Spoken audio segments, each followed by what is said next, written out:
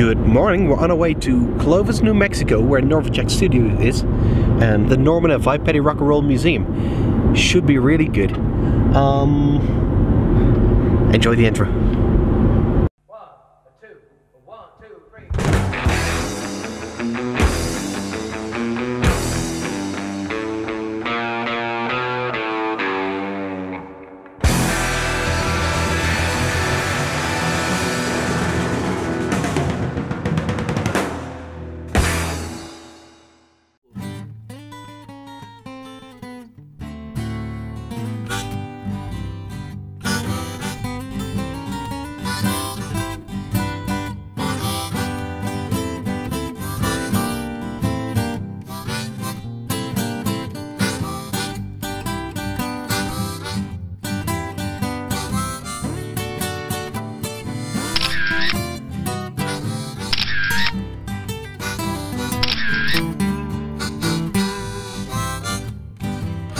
We just ended up in this town called Littlefield. We just randomly ended up here.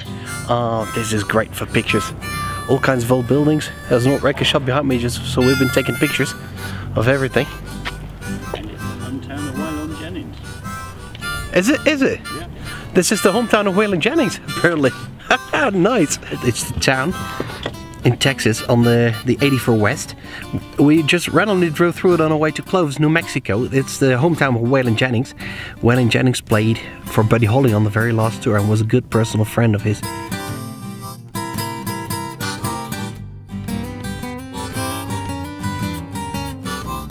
We made it to Clovis, New Mexico. There is the Norman and Vi Petty Rock and Roll Museum. We're here. We're finally here. And one thing that came to my mind is the guitar on the entrance there is left-handed. Look at that.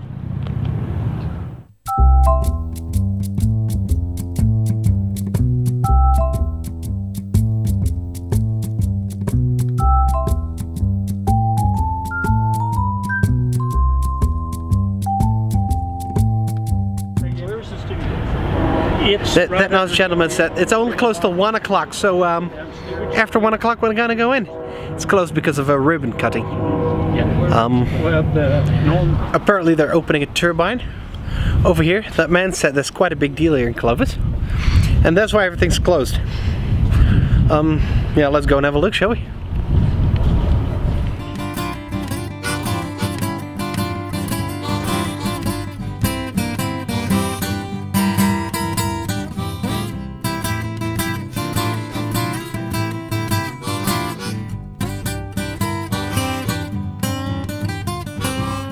Apparently they're letting everybody sign it, so yeah, why not?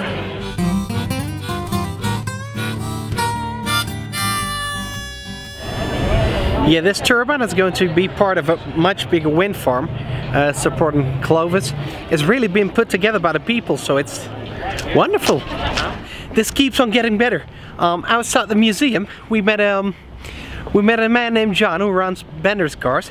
He told us about a very nice lady, Ernie Katz. She phoned up somebody that's gonna show us around the Norva Jack Studio, which is where Buddy Holly and the Crickets recorded all those hits. We're gonna meet a man that did the backup singing for him. This day keeps on getting better. I cannot believe that, can you? No, not at all. No. This is awesome. We're walking on cloud 9 at the moment. That's it. Oh. This is awesome. This is awesome.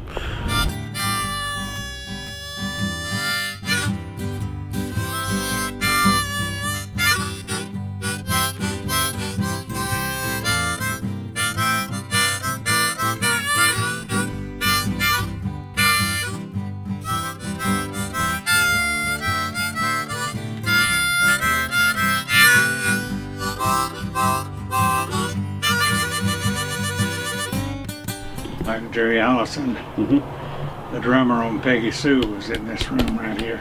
Okay. Because his drums were so stout and strong. Yeah. Well, do you know anything about Norman Petty? Yeah. Well, we know he did the trio. Yeah. The studio was built primarily for the trio. He had no intentions of going public with it. Yeah. but a guy named Buddy Knox came over. You know who that is, that Barney Doll, Yeah. and recorded it here. And of course, it went to #1. Yeah. And then Buddy Holly came along.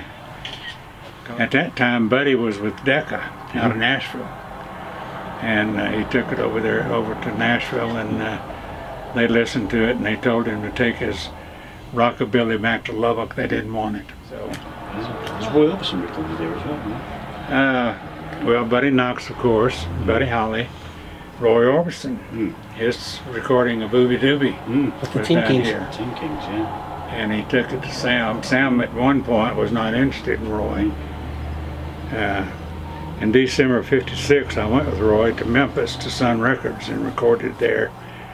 And Sam wasn't interested in him because he had Presley at that time, he had Carl Perkins, he had Jerry Lee Lewis, he had Johnny Cash.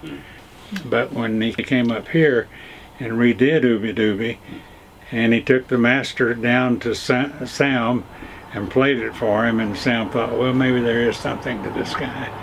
So they finally got it released and signed. But anyway, I came with Roy here in 1957, and Norman evidently liked us, or he felt sorry, compassionate for us, and wanted to know if we'd move up and become his staff vocalist. We were a trio. So we did, and that's why I got to record with all those guys. So you were part of the Tin Kings? Beg pardon? You were part of the Tin Kings? Yeah. No. We were known as the Roses. The Roses. Yeah. And the Tin Kings was his band. Yeah. Can it be? Because I know my dad has a record and it says Roy Orbison and the Roses on there as well. Well, it may do. It may do that. Do you know what the songs are? Was it I'm ashamed to say. Sweet and Easy to Love? Yeah, that must be the one. That must be the one. Yeah, That one that's or it. Devil Doll.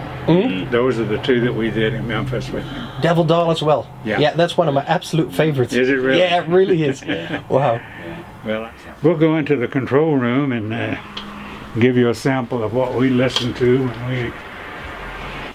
But Norman, we didn't use sheet music or anything. It was strictly what I call ad lib. We would listen, we'd work something out and do it, and if everybody liked it, then that's what we did. If they didn't, then we'd change it up. But while we were learning the songs, Norman was sitting here with these big old earphones on, and each one of these knobs, or those knobs, there was a microphone hooked up to it, and he was adjusting the volume level. Yeah. And then when he got his level right, he would start actually taping. Yep. So it was a pretty good system. However, that meant that we never really got started doing a session until about midnight.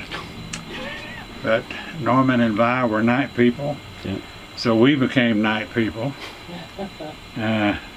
Moles, if you want to call us that, you know. Or vampires or whatever. A recording to New York, instead of taking the master tape, he'd cut it and take that. That way his master tape was still here.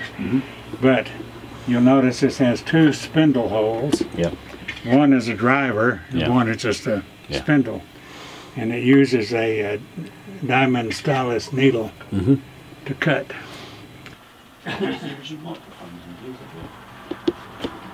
They're all original. These are the ones that Buddy used. Yeah.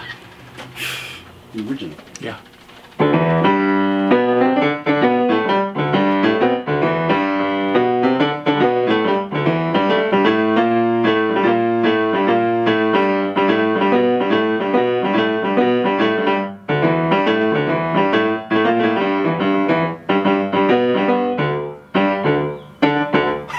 Very good, very good. Oh, thank you very much good, for that. You bet.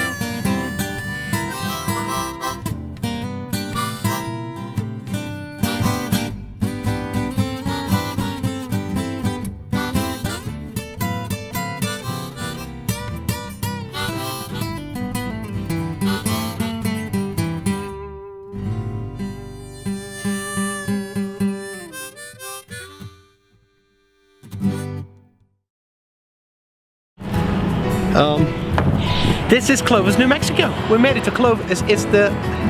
Hey, sharp. Oh, come on. Bloody focus. Helemaal focus now. Hij stelt zich niet scherp op mijn gezicht.